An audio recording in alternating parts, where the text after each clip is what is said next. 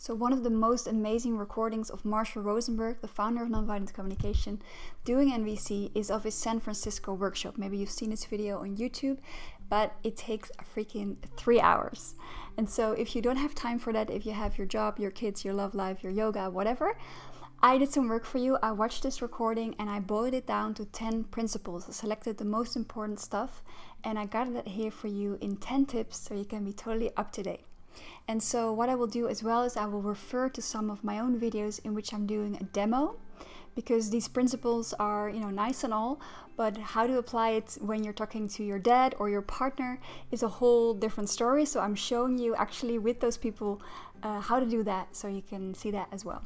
So tip number 1 is to stop playing the game Who's Right. Do you know that game? That you're kind of trying to be right with a person? And Marshall Rosenberg says that this is a very tragic thing, because what it leads to is that whenever we think someone's wrong, they deserve to be punished. So this is a whole thing that takes place on the level of society, actually. And so Marshall Rosenberg says, let's stop doing this game of being right. Let's stop punishment. Let's stop having obligations. When you don't do them, you get punished as well.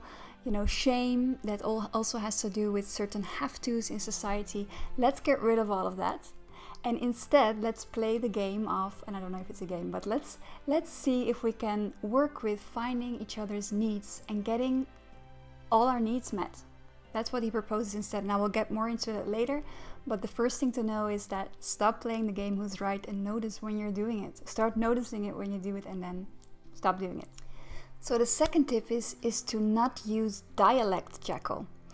So what Marshall Rosenberg is saying is that jackal language is a language that enables us to keep playing that game of who's right.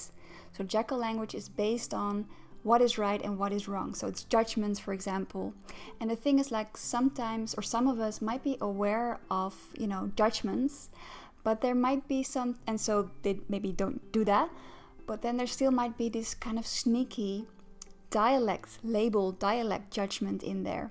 So he gives the example of actually himself studying psychology, psychotherapy, and then he starts to label people as, psychopath or autist, or, if you notice you're doing that, be aware that you're still playing this game of who's right, especially if you do it to, judge someone, and if you notice it doesn't contribute to connection with this person. Another example that Marshall gives of jackal language is Amtssprache. It's a German word, and it refers to when you say you had to do something just because it's your job, or just because your boss told you to do so.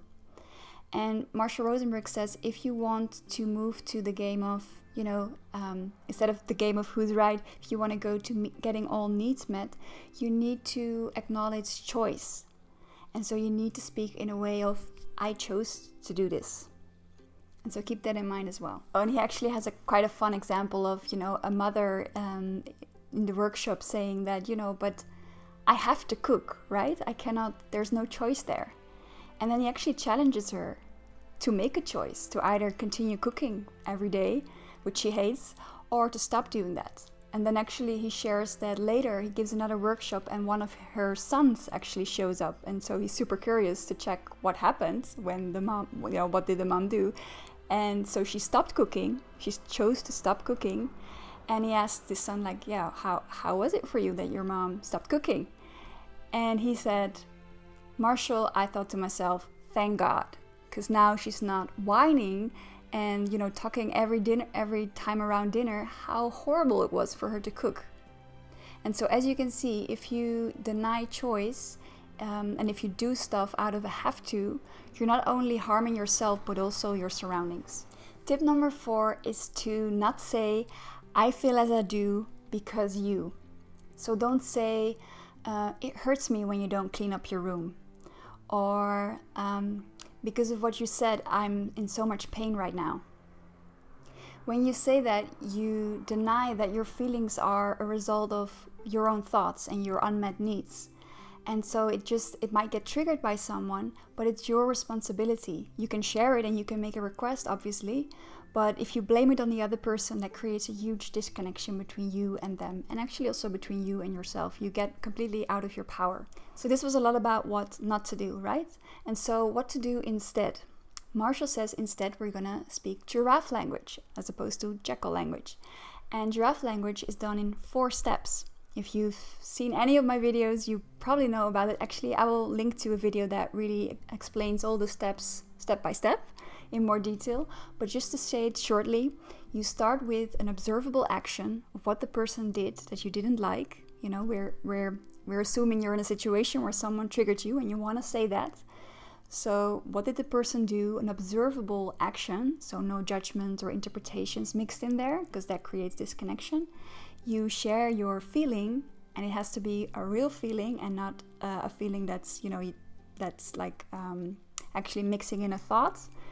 This is too much to explain right here, but if you look at my video about pseudo feelings, I will link to it down here. It will all become very clear. And then you share your need. If you know anything about nonviolent communication, you know that the NVC needs are really vital. I have a whole list of those needs, so I'll link to that up here. I never know where it is. It's somewhere on the upper side of this screen. I have a list of those needs, so you can just see what is my need. You can just look at the list, it's very simple. And then you share the 4th step, you share your request. Okay, so if you want to know more about it, check the video that has the 4 steps. It will link to other videos. You can study all night if you like. So tip number 6 is about the child feeding the dog. What the hell is that? It's about whenever you ask a request, Marshall recommends to actually give the person a little note, handwritten or just spoken, that you only want them to do what you ask them to do if they do so with the joy of a child feeding a dog. I don't know if you've ever seen a child feeding a dog. It really goes like, you know, it's super fun for them. Actually, I think grown-ups, for me, is also fun, you know, feeding a dog. The dog is happy, you are happy. If you cannot do the request with that kind of joy, then don't do it. Don't do it out of shame. Don't do it out of obligation. That's all, again, like going to this game of who's right and wrong, doing things out of obligation. You want to do things with a full yes. This is something I'm adding myself right now, but yeah. The thing about the child feeding the dog, I find it a beautiful metaphor to keep in mind and to check for yourself, like, am I doing this with that kind of joy? If not, just be aware and make a choice of what you want to do. Tip number 7 is to never hear what a jackal speaking person thinks, especially not what they think about you. Just in normal language, it means whenever someone's judging you, don't take it like personal. Just realize it's something that they're thinking and it's not true, it's a judgment, right? And so instead of really, you know, getting triggered by it, or you might get triggered by it, but instead of reacting to it, take a deep breath and try to guess what is their feeling and their need behind this jackal thought towards you. So are you maybe feeling scared because you would really like some reassurance? Or are you feeling angry because you want some safety, that I will listen to you? I don't know, I'm just making up some stuff, right? So you just guess their feelings and needs. I already pointed you to the need card. It's very helpful for that. And it doesn't matter if you don't guess right. It's just about getting their attention to their own feelings and needs instead of what they think about you. Oh, and by the way, I have a demo about how I do this with my partner. I will link to it up here somewhere. Find it. And you can see how it's done. Tip number 8, I love this one. Never put your butt in the face of an angry person. What does Marshall mean by that? He means that, you know, whenever someone's angry with you, they're saying like, hey, you didn't do this, instead of saying, but I didn't mean to say that, or but I did do that. That's putting your butt in front of the angry person, right? Do you see what I mean? What that does, it just will put oil on the fire. It just will create more like disconnection, more conflict. Again, what you do instead is to guess their feelings and needs. You know, are you angry because you would have liked some care from me? Right? So if you keep doing that, you will create connection and the anger will subside. You will feel more compassion for the person and they will have space to hear you and to hear your side of the story. Again, I have a demo about this. I asked my dad if he would share something with me that he didn't like about what I did. And I listened to him and I didn't use the but. So I'll link to it up here. Tip number 9 is to enjoy someone's suffering. To me, this sounded a bit strange at first. But what it means is that you're able to be present with someone's suffering instead of getting stressed and thinking that you have to fix it, that it has to go away. So if you're able to enjoy someone's suffering, so to listen and be present with them, the person will solve their thing it will be solved by itself, as it were. And so there's two things helpful in order to be able to do that.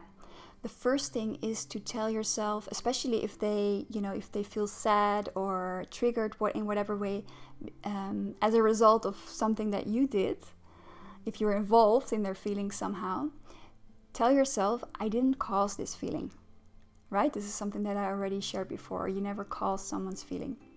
So tell yourself, I didn't cause this, and I don't have to fix it. Because the thing is, if we're trying to fix it, if we give advice and etc., we actually block this energy, this natural energy of the person itself that will fix the problem itself. Tip number 10 is, so far we talked about what you can do when you don't like something that someone did, or when someone else doesn't like something that you did, right? It's all about not liking something that happened. But of course it can happen as well that someone does something that actually really meets your needs, and you want to express that. And so this you can do as well in a more connecting way, in a giraffe way, instead of in a jackal way. The jackal way would be actually giving a positive judgment. So saying that someone is really smart or really beautiful, those are actually judgments. And I created actually 2 videos about why there's a problem with giving these kind of like positive judgments, and also what to do instead, how to give giraffe appreciation. And I explained everything so clearly, I don't want to do it again here to save a little bit of time. But if you want to hear more about that, I will again link to the videos up here or either down below.